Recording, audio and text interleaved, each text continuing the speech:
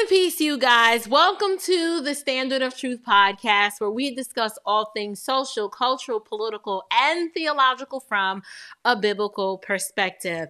In today's apostasy news, the Roman Catholics are finding themselves in a bit of a pickle.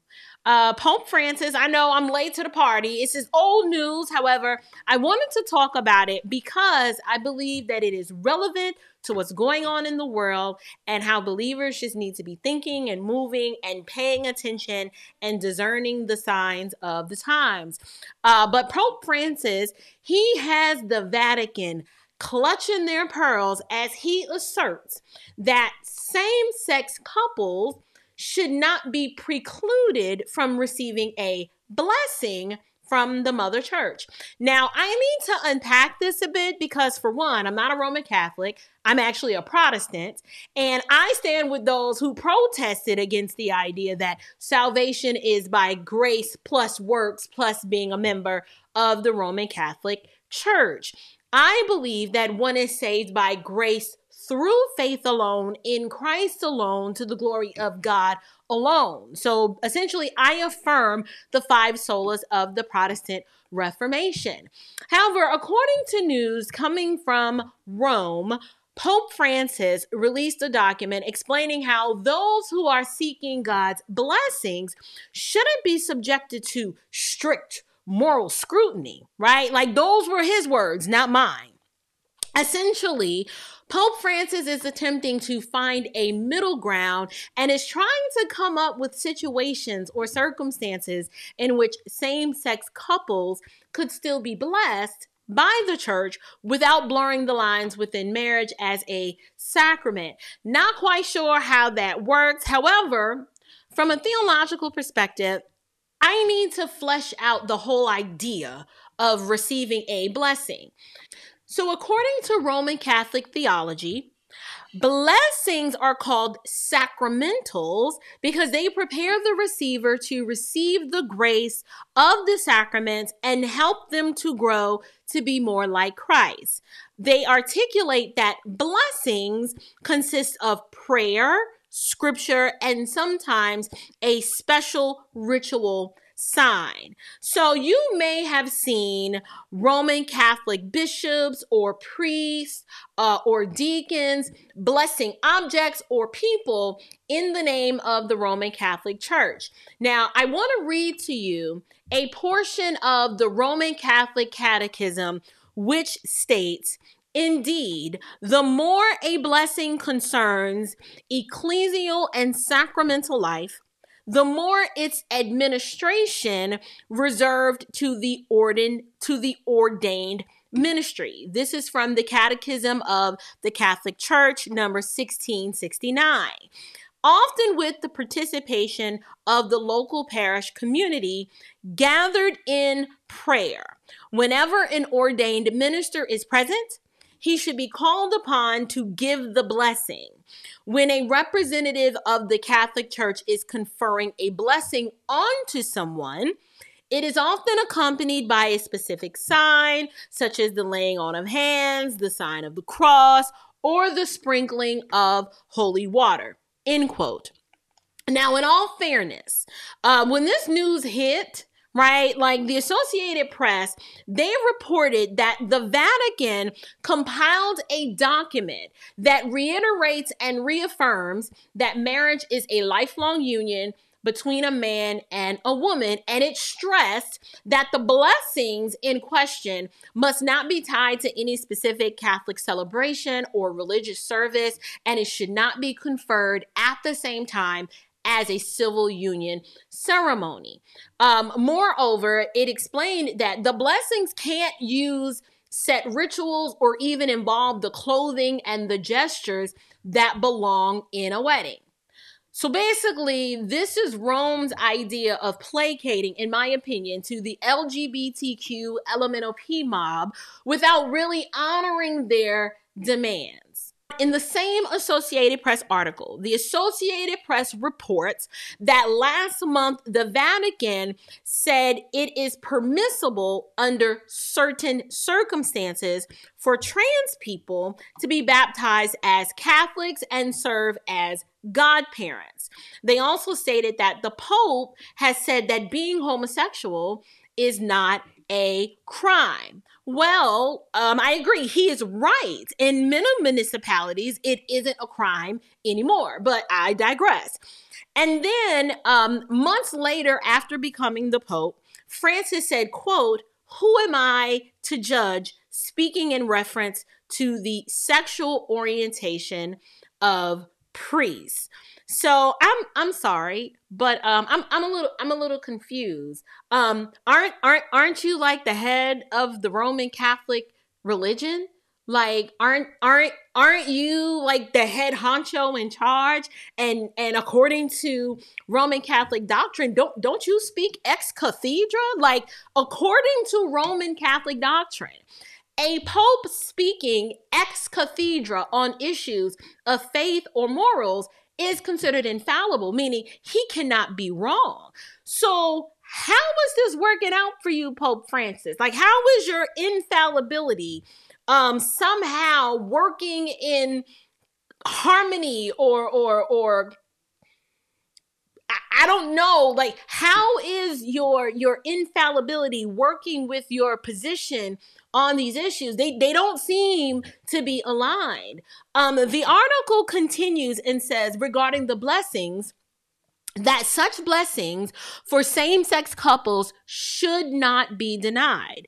It offers an extensive and broad definition of the term blessing in Scripture to insist that people seeking a transcendent relationship with God and are looking for his love and mercy shouldn't be held up to an impossible moral standard to receive it. Let me read the quote for you. It says, quote, "For those seeking a blessing should not be required to have prior moral perfection," end quote.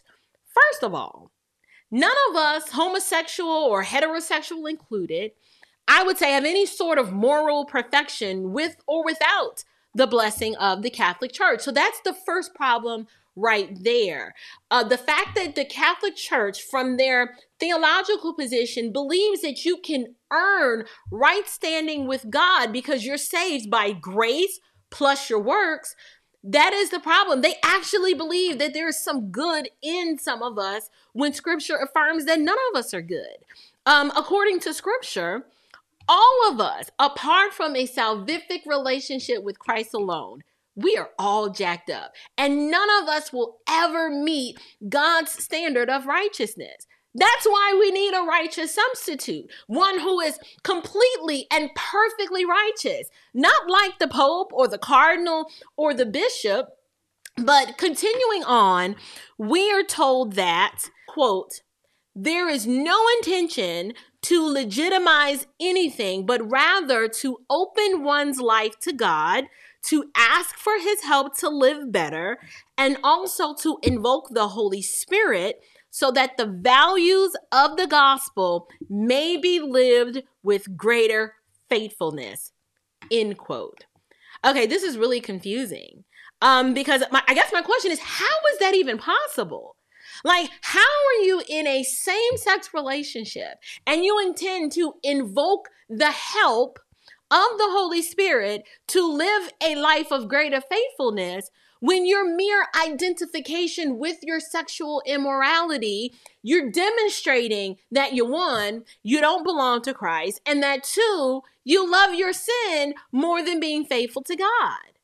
Like, how does Rome intend to ride out this slippery slope as if the rainbow community is going to be satisfied with the idea of, oh, look, we can receive blessings now. Now we can't get married and be recognized by the Roman Catholic Church, but look, we can get a blessing. Like this, all of this, you guys, this is just political virtue signaling by a pope who is obviously inconsistent with his own theological positions, and he is simply trying to be a man pleaser. According to this article, the Vatican holds that marriage is an indissoluble union between a man and a woman.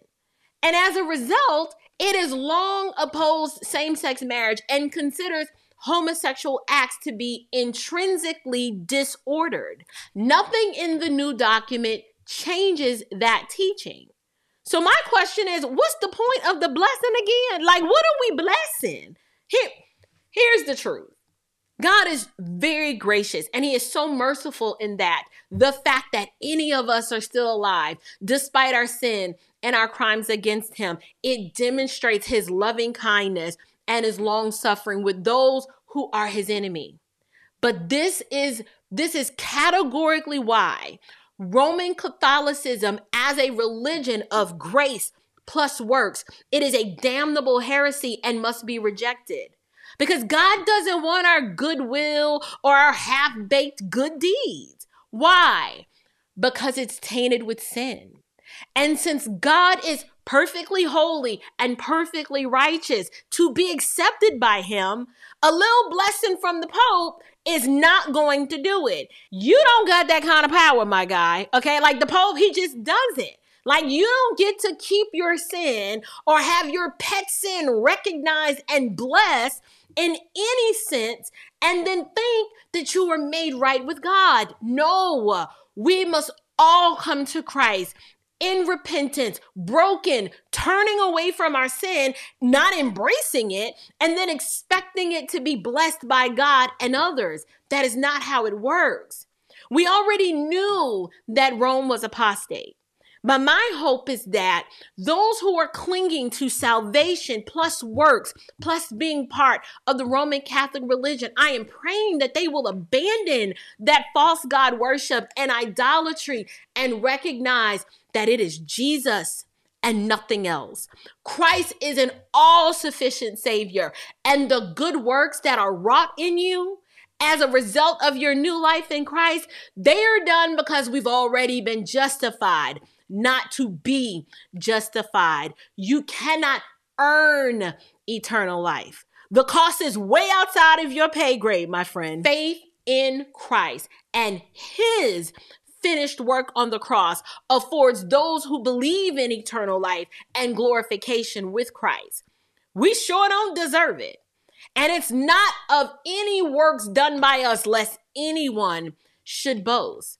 Ephesians 2:10 tells us that we are his workmanship, created in Christ Jesus for good works, which God prepared beforehand that we should walk in them.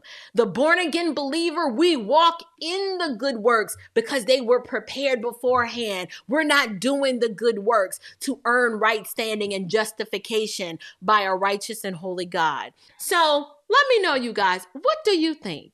Do you think it was appropriate for the Pope to make it permissible to grant blessings to same-sex couples, yet not permitting marriage between a same-sex couple? Or do you think that what the Pope did is consistent with his false damnable doctrine of grace plus works plus Rome? Like, do you agree that Roman Catholicism is a false gospel that saves no one? Or do you think that it is a viable and permissible belief system that corresponds to the New Testament idea of a biblical church? Let me know down below in the comment section, whatever your thoughts are on the issue.